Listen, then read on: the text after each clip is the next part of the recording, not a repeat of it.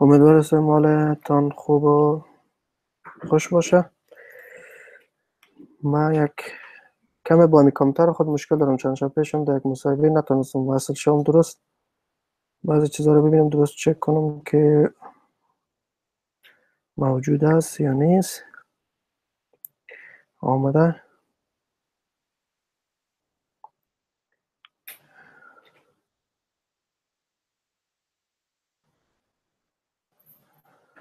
خب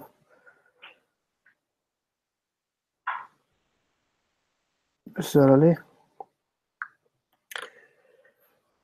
شبتون خوش و وقتتون خوش. امیدوارم خوش و خورم باشین هر جایی که هستین. ایام به کامتون پیش بره. با یک ویدیوی جدید درباره پیدا کردن کار در سویدن، مخصوصا کسایی که هنوز اقامت نگرفته، در خدمت شما هستیم. برای گرفتن کار و این موضوع کاریابی بسیار زیاد مهم است که بعض نکات ما مورد غور و خود قرار داده و اطلاعات دقیق داشته باشیم تا بتوانیم که اون چیزی که ضرورت است قبل از پیدا کردن کار و اقدام به کار داشته باشیم. همونطوری که چند شب پیش در یک از ویدیوهای خود گفتم، پیدا کردن کار در سویدن یکی از راه‌های می باشه که آدم میتونه اقامت زندگی در سویدن بگیره، اقامت کاری بگیره و بتونه از دیپورت شدن یا از اخراج شدن از این کشور جلوگیری بکنه. بنابراین چیزی که بسیار زیاد برای دوستان مشکل است که دوستایی که هنوز قبولی نگرفتن به این فکر هستن که خب ما هیچ ارگان یا اداری وجود نداره برای ما که ما را حمایت کنه، کمک بکنه برای پیدا کردن کار و این موضوع برایشان یک کمک سخت است. اما راه پیدا کردن کار برایشان سخت است. تقریبا 4-5 ماه قبل یکی از پروژه های جدید در سویدن شروع شد که این پروژه همراه با اداره کار سویدن همکاری میکنه، با شرکت های مختلف همکاری میکنه و این پروژه و یا این کمپانی خاص مختص بیشتر هدفش است که دنبال مهاجرین بگرده که دارای توانایی و اسکیلز یا کامپتنس بسیار بالا هستند و میتونن که برای اقتصاد سویدن یا بازار کار سویدن مفید باشن. چون یک بحث بسیار مهم در بین خود بازار کار سویدن و جامعه سویدن مطرح هست که ما نمیتونیم به صورت درستی از توانایی مهاجرین استفاده بکنیم. از خاطر اینا دنبال راه‌های مختلف هستن که تا بتونن مهاجرین قبل از دریافت اقامت و حتی بعد از دریافت اقامت هر چه زودتر وارد بازار کار بکنن تا بتونن که از این نیروی کاری استفاده بکنن. خب حالا ما که شرایط رقم بررسی میکنیم، کسایی که هنوز قبولی نگرفتن برای رسیدن برای کار و دریافت کار چی چیزا ضرورت است که داشته باشه. اولا برای دریافت کار و ساختن کار مهم است که پیدا کردن کار مهم است که ما اول اجازه کار داشته باشیم. دوستانی که هنوز در این باره اطلاعات درست ندارم، ما امشب میخوایم که بسیار چیزا را به صورت تصویر دانه به دانه نشان بدم. امیدوار هستم که دوستان همکاری بکنن، ویدیو را شیر بکنن که به دسترس همه قرار بگیره. چون بارها ما کسایی دیدیم که اینجا هنوز 1 سال 1.5 سال شده آمده، سال 2015 آمده یا اوایل 2016 آمده و هنوز هم پرسان میکنه که برای اجازه کار ما از کجا بفهمم که من اجازه کار دارم یا ندارم. بنابراین ما برای این موضوع اول میرم بر شما سفر در خدمتتون قرار میتم که بتونین به صورت درستی موضوع رو ببینید. خب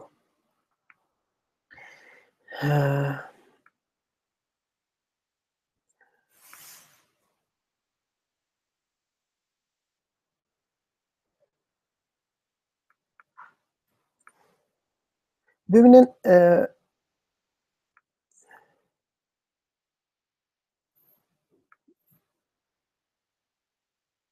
من میرم یک صفحه جدید باز.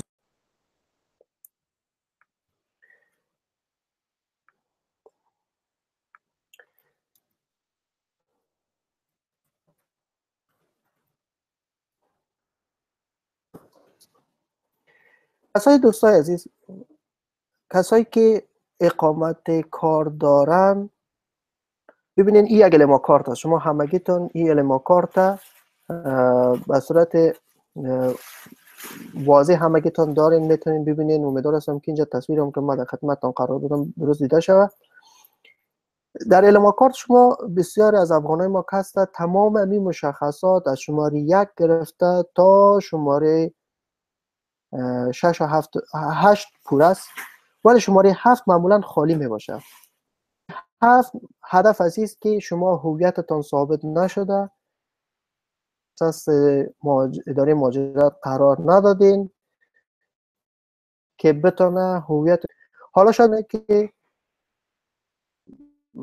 هویت چی ربط به کار داره؟ ببینید شما زمانی که اسناد را سویدن یا اداره میگریشن به دستشون قرار بدین که بتونه پورا کنه، بعد شماره 7 کارت شما اتومات باز میشه و اینت یک کلمه درش آت اونده نوشته میشه که هویت از این شخص ثابت است و این شخص میتونه کار کنه در سویدن و یا ای که اقدام برای باز کردن شرکت بکنه یا اقدام برای کارهایی بکنه که مثلا یک نفره که هویتش ثابت است و از اون مزایا استفاده بکنم. خب حالا مثلا برای پیدا کردن کار و شروع شرکت، هر دوتا اینمی موضوع لازم است که شماره 7 کارت شما پر باشه که چی پیدا کردن کار و یا ای که خود شروع شرکت یا استارت ایگت که میگن به سویدنی باشه یا شروع یک باز کردن یک شرکت، هر دوتا منجر برای چی میشه. پس اگر شماره 7 کارتتون رو ببینید، اگر شماره 7 کارتتون خالی هست، معنی از این میشه که شما هنوز هویتتون ثابت نشده، باید اقدام برای ثابت کردن هویتتون بکنید. حالا برای ثابت کردن هویت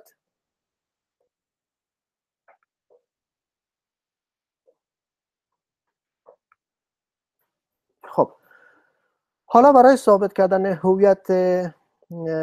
هویتتون چی مسائل لازم است؟ ببینید در سویدن برای ثابت کردن هویت اسنادی که خیلی مهم است که یکی تذکره باشه یا پاسپورت باشه یا شورکورت یا لیسانس رانندگی درایوری باشه. شورکورت و لیسانس درایوری افغانستان اونقدر اعتبار خاص نداره. مهمترین چیزی که در بسیار موارد جوابگو بوده فقط پاسپورت بوده و تذکره. حتی در بسیار موارد تذکره هم قابل قبول نبوده. من چند وقت پیش یک کامنت را از یک دوست ما دریافت کردم که سوال کرده بودن که من والا رفتم تذکره غیابی گرفتم و تذکره را از طریق مثلا تذکره کاکایم یا پدرکلانم یا پدرم، خب فرق نمیکنه، غیابی است، رفتم گرفتم، این تذکره را تایید نکرده، گفته که شما خودتان حضور نداشتین در افغانستان حضور نداشتین، از خاطر تذکره قابل است.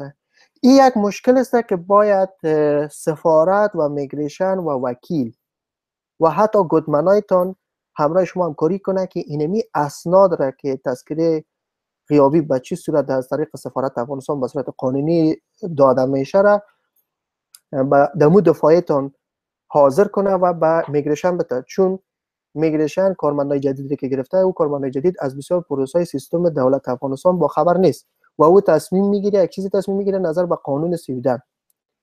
پس باید اگر در چنین مورد شما قرار میگیرین باید توسط گودمنتان وکیلتان و همو قوانین سفارت افغانستان یا اسنادی که داخل سفارت افغانستان از طریق سایتی که پخش میکنن نامه ببرین یا از اسناد ببرین که ثابت بکنه که گرفتن تذکره غیابی از طرف دولت افغانستان قابل تایید است و این سفارت افغانستان تایید کرده.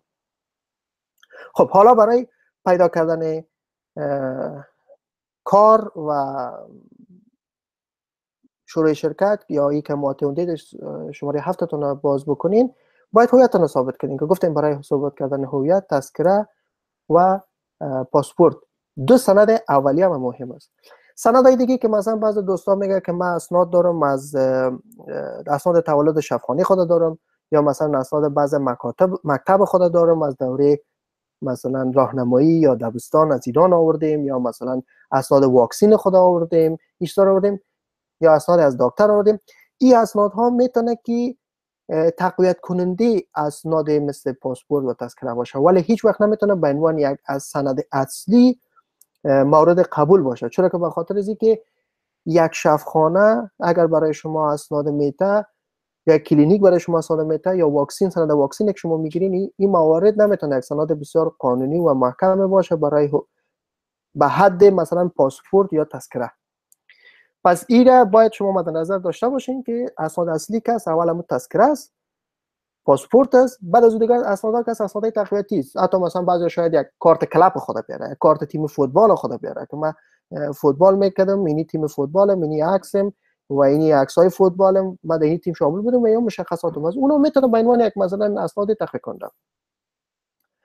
بعد از اینکه شما اسناد گرفتین و هویتتان ثابت شد و اجازه کار پیدا کردین، حالا سایت شما برای شما معرفی میکنم. این سایت است که شما میتونید در اونجا داخل شوین، یک خلاصه سوانه تانه یا سی وی تانه یا رزومی یا هر چیزی که مثلا به هر کلمه که بهتر شما میفهمین میتونین اون رو وارد کنین، راجستر کنین و او خودش مختص بخش داره برای کسایی که هنوز قبولی نگرفته و میخواین دنبال کار بگردن که او رو من حالا بر شما تصویر در خدمتتان قرار میتم و میبینیم که مثلا به چه صورت ما میتونیم اونجا خود راجستر بکنیم.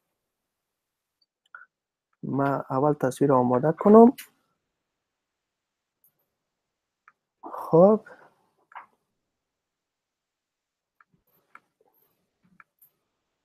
بله.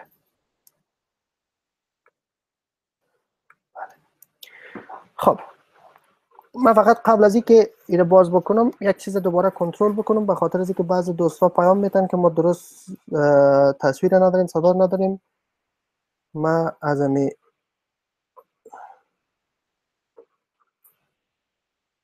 بله من فکر کنم درست از دوستا همه چیز کاملا به دسترس قرار گرفته. خب ببینید دوستای عزیز، اول کلا از اول میریم پیش. میایم مثلا سفر رو باز میکنیم، میریم گوگل رو باز میکنیم. شما میتونید بارها ویدیو رو ببینین یا بعضی قسمت ها ویدیو رو استارت بکنین، نوت بگیرین تا اینکه امو سایت اصلی و سایت دقیقی را که من بر شما معرفی میکنم پیدا بکنین. و چی خوبتری که این سایت به زبان فارسی هم شما میتونید داخل شین و معلومات رو چی کنین و در بین از این کمپانی کسایی هستن که باز دوباره اسناد شما را گرفته، ترجمه کرده و به ارگانا بفرسته. خب اینجا نشون میکنین یا اسکیلز فونت 3 اینجا آمد اولین سایت می. خب وقتی که این را باز کردین ببینین در قسمت بالا زبان های مختلف است. میتونین که سوینسکا یا مثلا انگلیسی یا عربی یا من نفهمی زبان دیگه فیلیپینیز چی است یا سومالیایی یا هر زبان که خواسته باشه دوستان میتونن انتخاب کنه. ولی خب ما میریم در بخش فارسیش. در بخش فارسی که رفتین ببینین اینجا دو جای هستن. برای کار در سوئد آماده شوید، سریعتر کار پیدا کنید و با کارفرمایان سوئد تماس بگیرید. یک قسمت از بخش ورود است. این کسایی است که قبلا خودشون را راجستر کرده و یعنی یک حساب در این سیستم باز کرده در این کمپانی.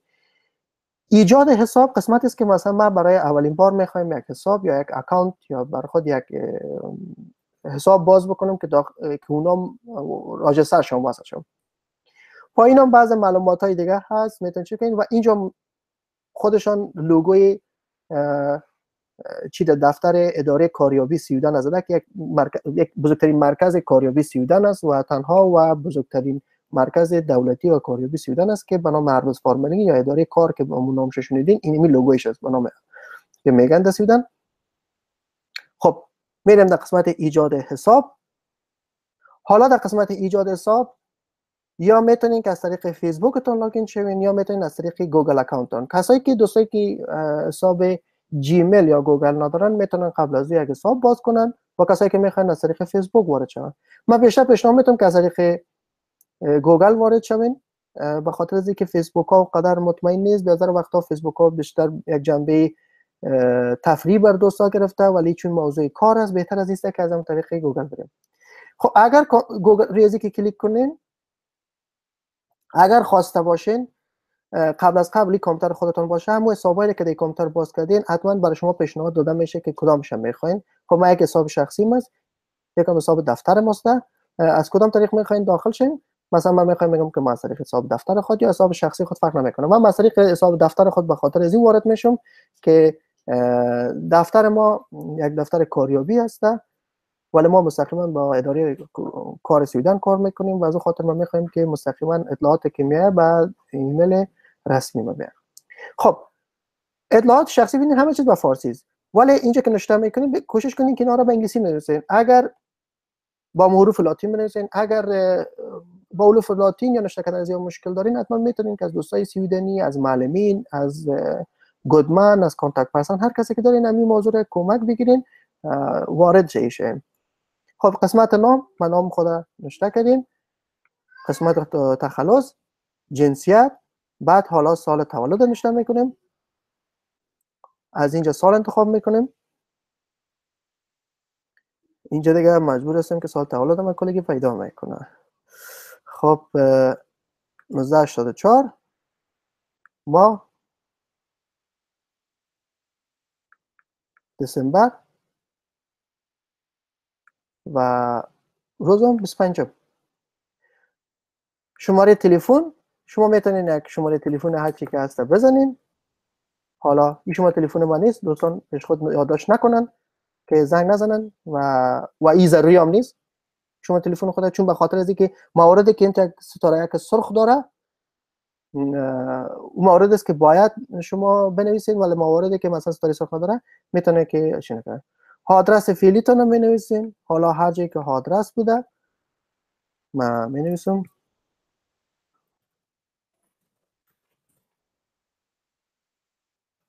خب پیدا نکرد و چون من نخواستم که پیش بدم، فقط بر شما نشون دادم که یعنی میشه که تایپ کردم. حالا وضعیت مهاجرت، من مجوز اقامت دارم، من تقاضای پناهندگی کردم.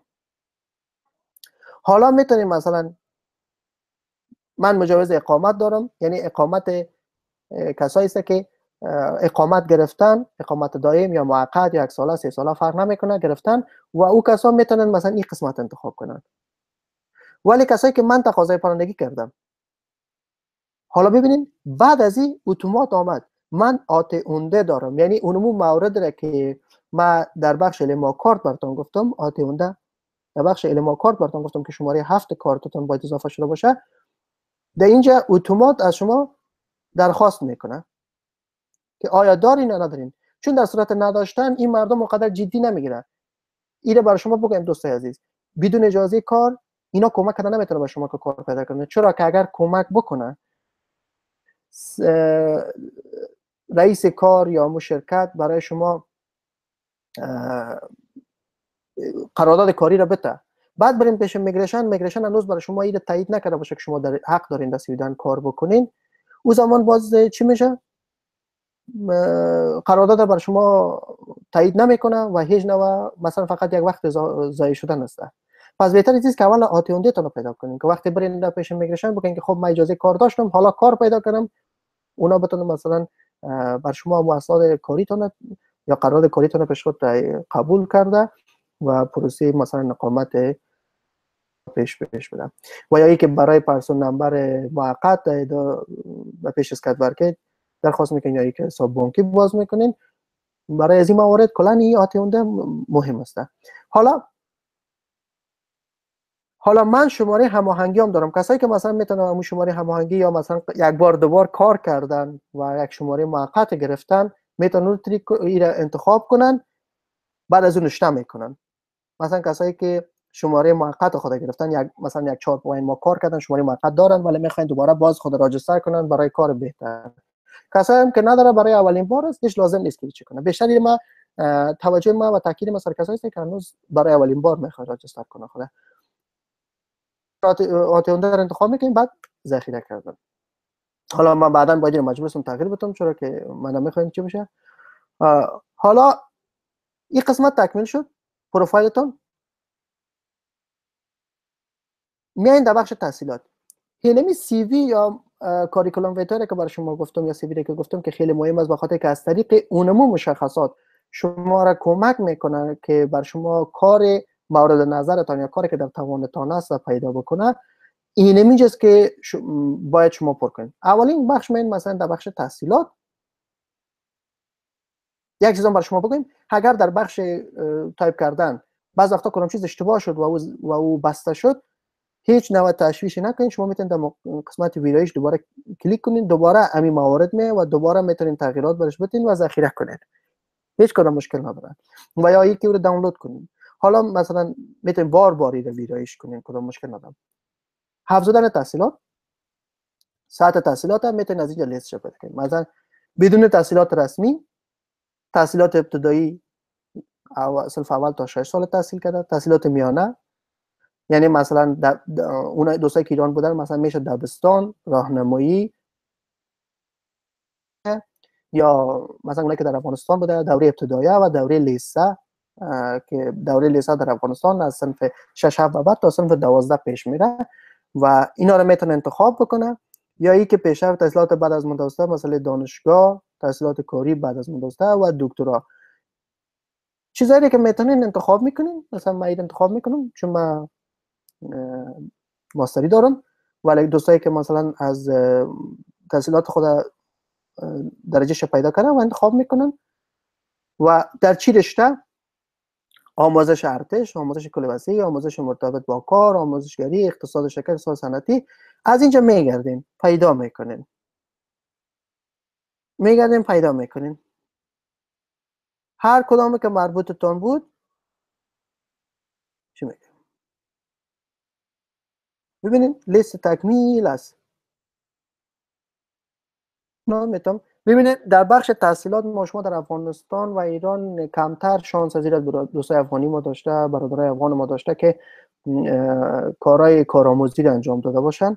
پس میتونن اگر تحصیلات خود از اینجا فرض کنم من میگیرم که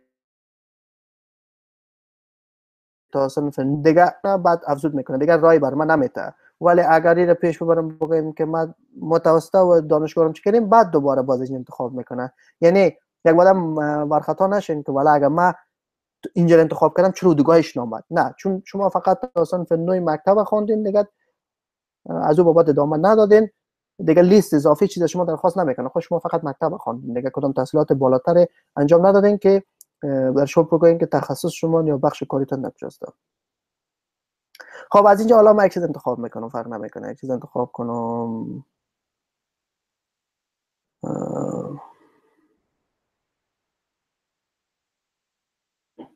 انتخاب بیایم من علوم اجتماعی میگیرم. حالا هر چیزی مثلا 12 سال پانتون، 12 سال مکتب، 4 سال پانتون شد 16 سال، 2 سال ماستری میشه چند؟ 18 سال تکمیل شد. من دارای مدرک در سطح تحصیلی انتخاب شدم هستم. اگر مدرک داریم، بعضیا میگن که والا ما درس خوندیم، دانشگاه خوندیم، کار میفهمم، ولی مدرک من نتونستم بیارم چون موضوع امنیتی خراب شد، مشکل پیش اومد، من نتونستم مدرک خود بگیرم. از اینجا مثلا انتخاب میگم من مدرک دارم ندارم، یا مدرک من تایید شده نشده.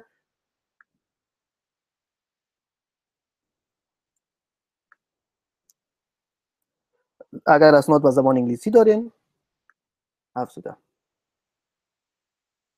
خب میتونید که چندین بار تحصیلاتتان اضافه بکنین در بخش‌های مختلف. حالا من یکی اضافه کردم، ولی اگر خواسته باشین مثلا میتونین که افزودن تحصیلات جدید، میتونین که بگین خب ما یک دکترام دارم، یک چیز دیگه هم اضافه کردیم خواندیم، کلش هم میتونین اضافه کنین. یا اول مکتب اضافه کنین بعد دانشگاه اضافه بکنین. بعد تجربه شغلی، چیزی که برای شما خیلی مهم است که این انجام بدین، یکی در بخش تجربه شغلی است، یکی مهارت ها هست. حالا مهارت های زبانی که مشکل است چون دوستایی که هنوز قبول نشده سویدنی کمتر میفهمن، ولی تجربه زیادتر هموطنای ما هستن مثلا در ایران، افغانستان یا پاکستان یا کشورهای دیگه که کار کردن، تجربه بسیار خیلی بالا در بخش همون کار خود داره، مثل کارهای ساختمانی، مثل کارهای خیاطی، مثل کارهای صنعتی دیگه. ولی خب اونجا چون تحصیلی نخونده، فقط از روی تجربه شاگرد بوده کار کرده، نمیتونه اضافه کنه. ولی در اینجا میتونن که افزود بکنه. مثلا انتخاب میای دوباره چی میکنم که یکم سرعت بود دوستا چی کنم متوجه شن. ببینید ایره که زدن افزودن تجربه شغلی جدید. خب می انتخاب میکنیم جنگلداری. فرض کن دوستان در بخش جنگلداری کار کردن، بعد در بخش جنگلداری چی کردی؟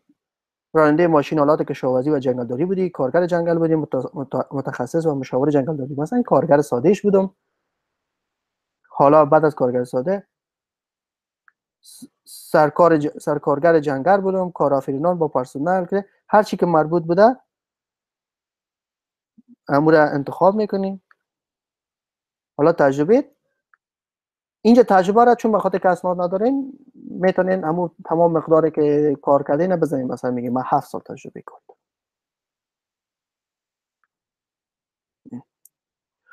این خلاص شد. دوباره یک کار دیگه اضافه میکنم. به غیر از جنگلداری مثلا ما یک کار دیگه فرض کنم کردیم ساخت راه و ساختمانی کار کردیم. بسیار افغانای ما در بخش ساختمانی کار کردن. تکنیسیان، حلبی ساز، رنگکار باشه، رنگکار، ایقکار، هر چیزی که هست. مثلا میگه من رنگکار بودم، رنگمال بودم. بعد کارآفرینان بدون پرسنل استخدامی، کارآفرین با پرسنل استخدامی یعنی خودت کار کردی با پرسنل هم داشتی یا بدون پرسنل بودی. و چند سال دیگه کار کردیم، مثلا میگی 4 سال هم دیگه کار کردیم. دیگه اضافه نمیکنم. حالا چی شد؟ سرکارگر جنگل و کارآفرین بدون مشن. بعد مهارت ها. مهارت هایی که داریم مثلا میتونی که نوشته کنی که مهارت اضافه که دارم. فرض کن مثلا در بخش میریم اینجا پیدا میکنیم.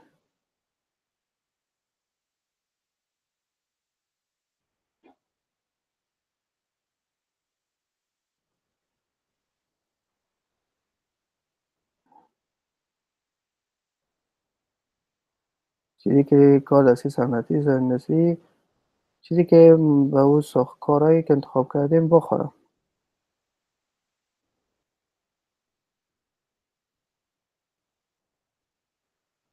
مثلا میگه من حیوانات، در بخش حیوانات ما چون در جنگل کار کردیم میتونم حیوانات مختلف را بشناسم. مثلا ما اونجا که جنگل بان بودیم و دیگه بودیم مثلا سگای مختلف داشتیم. تجربه در بخش پرورش سگا، مراقبت از حیوانات کوچک یا تولید شیر. مثلا ما در اونجا که در جنگل که مثلا ما در ایران یا افغانستان یا پاکستان جای کار میکنیم مثلا گاو و گوساله و گوسفند و چیزای دیگه هم بود و میتونستم مثلا ازشون شیر بگیرم میشاره. بعد در اونجا مثلا میتونیم که 5 سال دیگه بخشام ما در این چیزا کار کردیم. یعنی کوشش کنین که اینجا دوستان عزیز یک چیزی رو براتون بگم، کوشش کنین که تجربه کاریتون با مهارتاتون یا کمک مکمل همدیگر باشه. تو نشه که مثلا اینجا بگی که ما در اینجا کارگری جنگل کار کردیم باز در حساب مهارتاتون یک چیزی نوشته کنین که هیچ دیگه اعتبار نداره. مثلا بعضی دوستا شاید بگه که من مثلا در بخش اینجا از مثلا بخش ابزار موسیقی، خب دوستا هستن مثلا شوق دارن، علاقه دارن در بخش ابزار موسیقی، ولی اون کدام کمک خاص نمیکنه. هیچ نوع کمک نمیکنه که ابزار موسیقی اینجا اضافه بکنیم، به خاطر از اینکه او رئیس کار وقتی که میگیره میخوانه میبینه که مثلا مهارتتون آیا تجربهتون یا کارتون در اینجا بیشتر شما را کمک کنه یا نه. بعد بیشتر کوشش کنید همون چیزا رو پیدا کنید که خودتون فکر کنید دربارش و پیدا بکنید. افزودن زبان، مثلا ما زبان‌های مختلف را میتونم گپ بزنم. فرض کو میگیم که بیا ما هندی، بعد اردو، اضافه میکنیم زبانایی که میفهمین. هر زبانی که مثلا انگلیسی،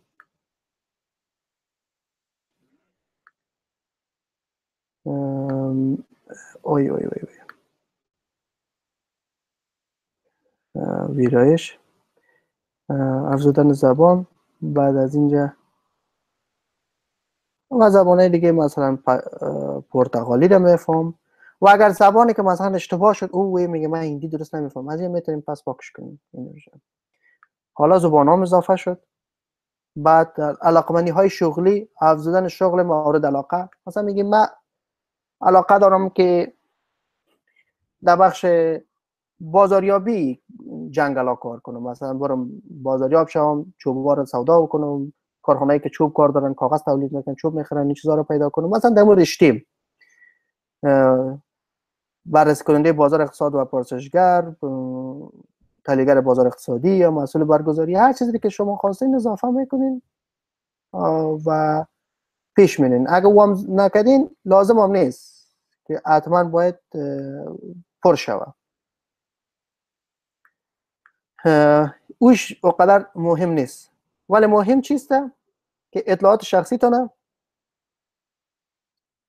تحصیلات، تجربه شغلی تانه، مهارت های زبانی را اینا رو اضافه بکنین. و اگر مثلا در یک روز هم نتونستین تمام کنین، شما میتونید رو بسته کنین، برین روز دیگه دوباره پس بیاین داخل حسابتون شاین و بار بار رو ویرایش کنین، یا اگر چیزای جدیدی براتون یادتون میتونین دوباره هر دفعه بین روی ویرایش کلیک کنین و این تغییرات بدین.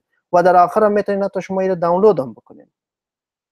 چه چیزا رو میخواین اضافه کنین، چه چیزا رو میکنین، آیا به انگلیسی یا به سوینسکا میتونین که دانلودش کنین. مثلا میتونین انگلیسی بگیریم، خدا کنه که درست انگلیسی ترجمه بکنه. ببینیم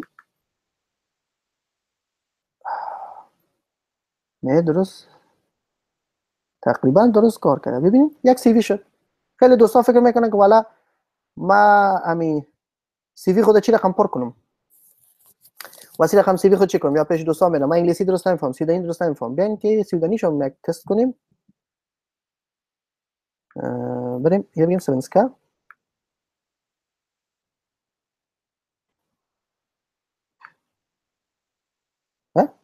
یا هم سویدنی. حالا شما میتونید مثلا امیرم من چاپ کنم ببرم در جای مختلف بدون از اینکه من ایره چاپ کنم، میتونم در بخش منتشر شده انتشار کنم. البته حالا انتشار نمیخوایم کنیم. اگر میخواید پیشنهاد و اطلاعات مربوط به کار را دریافت کنید، بایستی پروفایل خود را منتشر کنید. وقتی پروفایل منتشر شد، ارباز فرمانی سازمان اشتغال دولتی و ملی، کارفرماها و شرکت‌های سازی میتونن با جستجوی اطلاعاتی را که شما وارد کرده اید ببینند.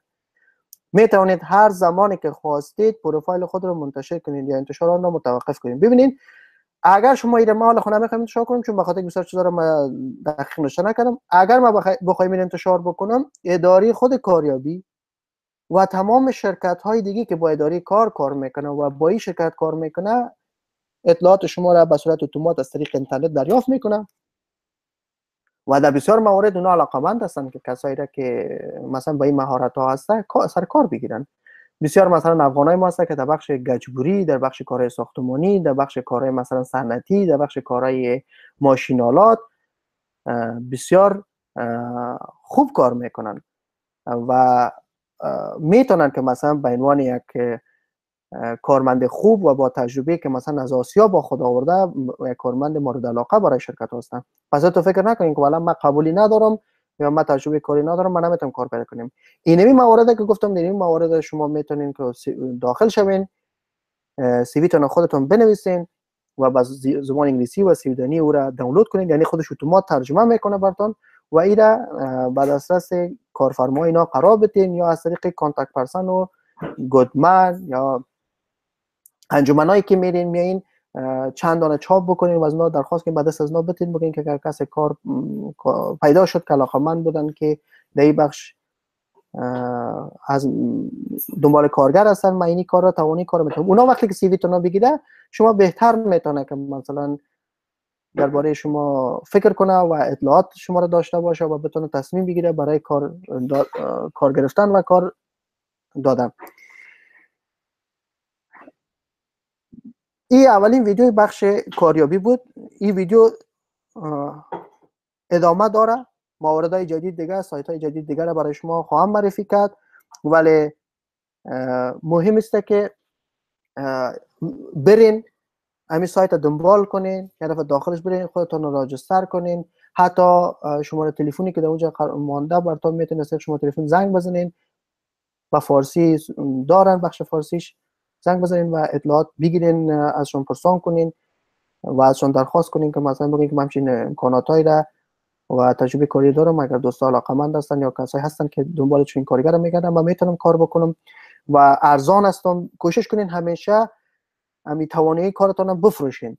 یعنی بر رئیسای کار بگین والا من کارمند خیلی ارزان هستم، برای من با 13000 کار با من کفایت میکنه و با 13000 کار شما میتونین که مرا هم کمک کنین که من در سویدن بانم و همی که شما کار بگیرین. چون که زیاتر کسایی که در سویدن کار میکنه حداقل 20000 کرون میخواین که معاش بگیرن، از 20000 کرون به بالا دیگه باز مروج است بین کسایی که قبولی دارن و چندین سال کار کردن، حتی تا 30000 و 35000 و 40000 هم هستن کسایی که کار میکنن من میشناسم. ولی شما برش بگین که مثلا من بسیار ارزان هستم، تا 13000 کرون میتونی که مرا استیل بکنی یا مرا برام کار بتی و هم ارزان هستم و هم کمک انسانی میشه و من همین توانایی رو دارم.